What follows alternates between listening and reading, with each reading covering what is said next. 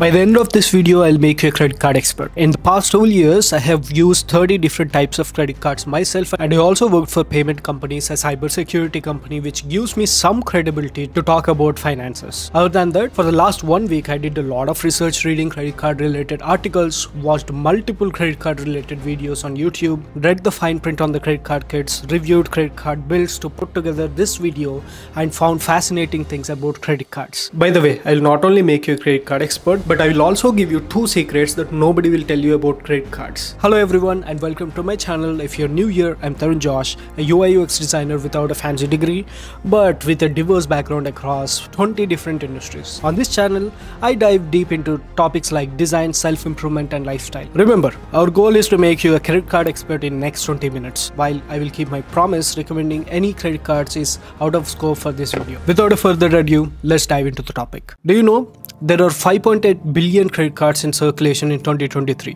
625 billion credit card transactions happened within 2022 alone. And for the banks, credit cards are the significant percentage of their business. That is why you get so many calls selling your credit cards. Credit cards, those tiny plastic rectangles that reside in our wallet, have become an integral part of our modern financial transactions.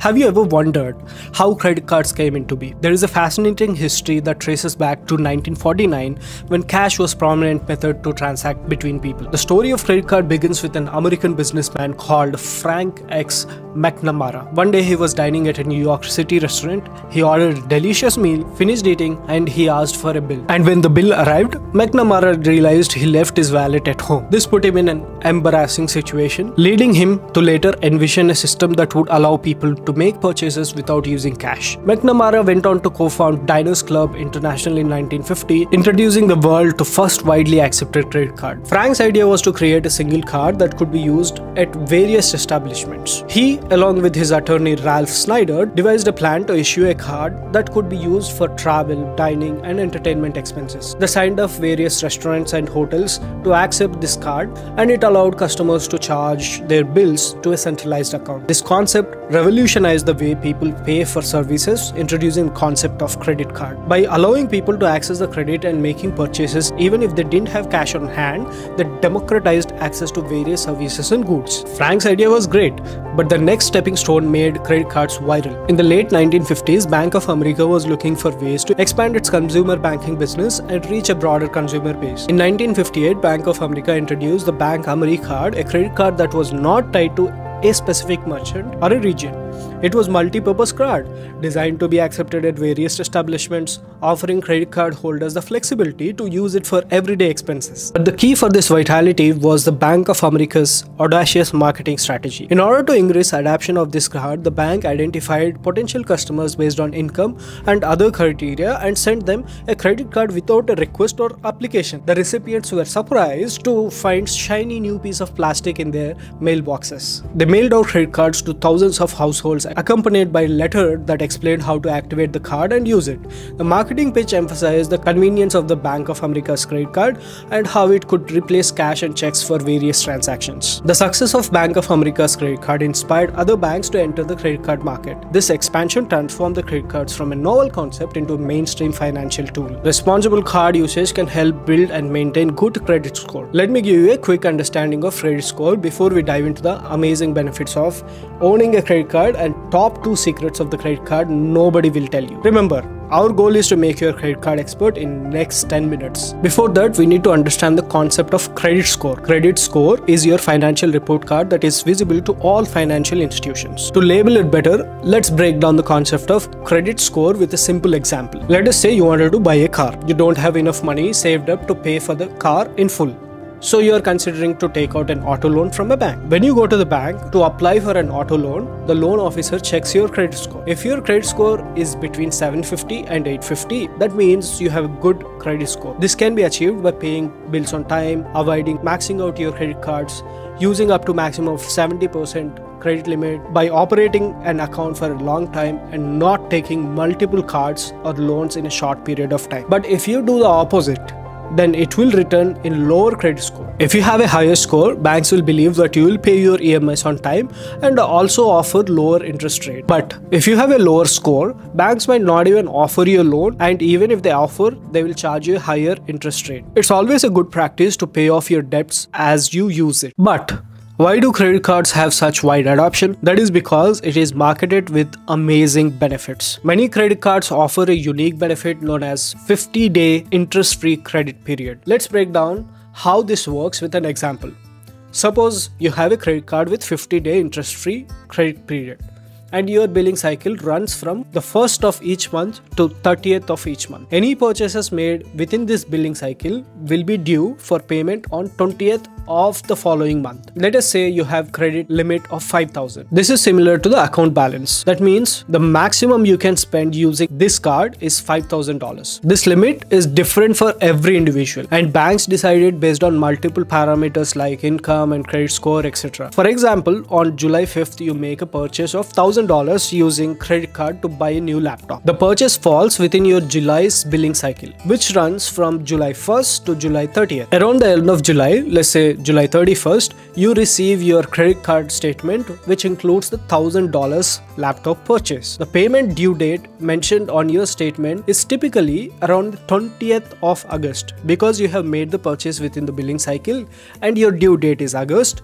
you have approximately 50 days from July 5th to August 20th to make the payment without incurring any interest charges.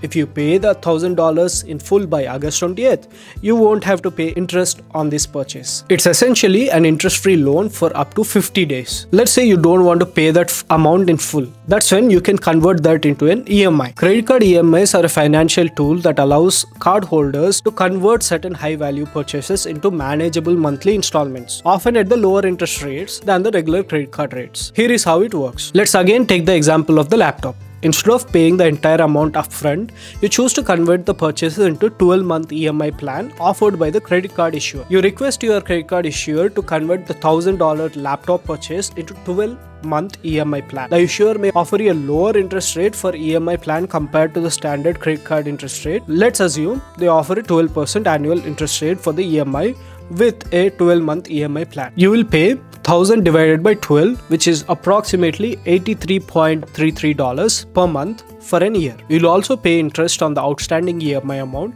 In this case, the interest is calculated based on the reducing balance, so as you pay each installment, the interest decreases. Over the 12 months, the total interest might be, for example, $120. The total cost of the smartphone, including the interest charges, would be $1,000. The principal plus interest $120 is equal to $1,120. Credit card EMIs makes it easier to afford expensive purchases by spreading the cost over several months. However, it's essential to understand the terms and interest rates associated with EMI plans, as they can vary between credit card issuer and may impact overall cost. Credit cards also give opportunities to earn rewards and cashback benefits on your spending. These perks not only makes your purchases more satisfying but also add value to your financial life. Many credit cards offer travel rewards, allowing you to earn points or miles for every dollar spent. These rewards can be redeemed for flights, hotel stays, or travel vouchers, making your vacations more affordable. Cashback credit cards offer a percentage of your spending back to you as cash rewards. It's like getting a discount every purchase you make, and the cashback can add up significantly over the time. Some credit cards partner with specific retailers to offer exclusive discounts and promotions.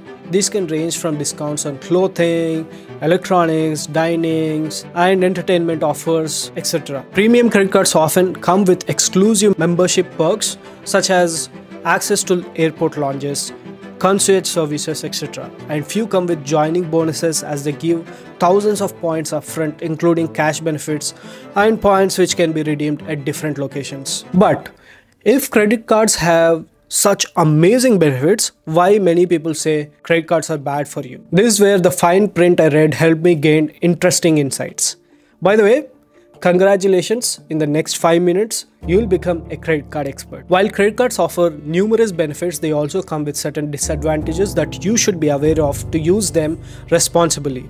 Here are some of the key disadvantages of credit cards. Credit cards typically have high interest rates. especially if you carry a credit balance from one month to another without paying your bills. The interest charges can accumulate quickly, making purchases more expensive over time. Easy access to credit can lead to overspending and debt accumulation. Cardholders may tend to make purchases they can't afford, leading to financial stress and long-term debt. Credit cards can come with various fees such as annual fees, late fees, overtime fees, and cash advance fees, something, so many things. These fees can add up and increase the cost of using the credit card. Misusing credit card, missing payments, or carrying high balances can negatively impact your credit score. A lower credit score can affect further borrowing and lending opportunities, like I said before. When you get your credit card bill, you'll often see that there is only some minimum payment each month you need to pay. That is a small percentage of your outstanding balance. While this provides short-term relief, it can lead to long-term debt if you make minimum payments. Credit cards make it easy to make impulse purchases as there is no immediate out-of-pocket cost. This can lead to overspending where not planned or budgeted for. Credit card information can be stolen or it can be compromised, leading to fraudulent charges. Some credit cards offer attractive introductory offers such as 0% APR for first few months. However, you may be enticed to overspend during the period and struggle to pay off balances when the regular interest kicks in. Credit cards can be used for cash advances, which can be particularly problematic if you use them for gambling and other high-risk activities. Don't do that. There was a time when, because of my irresponsible usage of credit cards, I was swamped in credit card debt. After realizing how I was overspending and losing the money, I made my mission to pay off every penny of my credit card loans. As I did not want to lose the benefits of credit card and also to avoid falling into the same trap again, here is what I do now. I spend everything on my credit card, but only till the limit of the amount I have in my actual bank account. When I do a transaction, I pay off the amount I used immediately. Or sometimes, I overpay on top of my available credit limit and use the overpaid amount to do the transactions. Now you know everything about credit cards and how to use them responsibly. Because my audience is global, I'm not going to recommend any cards. Do your research. Compare and apply for a credit card through a bank based on your needs. After receiving the credit card, keep credit card number, PIN and OTPs always secure and do not share it with anyone. So here are two other secrets of credit cards nobody will tell you. Your card comes with an insurance that covers many unexpected situations. The most close to me are purchase protection and extended warranty. Because when you buy any electronics, example laptop, mobile, etc., using the credit card and it gets stolen or lost, your credit card will cover the loss for you based on the value of the goods. Or let us say you bought a product and that got damaged after the warranty expires, the insurance will cover it for you. Other than that, there is also travel insurance with trip cancellation or interruption, theft insurance, travel accident, and medical insurance. The other best benefit is scam protection. If you ever bought a product or service with your credit card and got scammed, you can call your credit card company and raise dispute. Then the credit card company will raise a chargeback to the merchant and your money will be refunded by the merchant or the credit card company. This way, your money is always secured. All these benefits make me mindlessly use credit card as my first option to do any kind of financial transaction. Saying that, it is also important to realize that the temptation to use unavailable money is also very high, which will eventually make you poorer than the actual benefits. Don't fall into the trap of offers provided by the credit card companies and do not try to run behind reaching the spend targets to get the points. They'll always try to make you overspend so that the banks and credit card companies will make money. With the knowledge in this video, now you know how to save money, use the credit card the right way to make the best out of them. So make sure you always spend only money you have and always pay off the debt immediately. Want to learn about finances? Check out my financial education playlist here or here somewhere. Like I said at the start, you just became a credit card expert. Because I kept my promise, click on the subscribe button and comment what are your thoughts on credit cards and on this video. And also comment what did I miss. Thank you very much for watching. This is Tarun Josh signing off. See you with another video next time.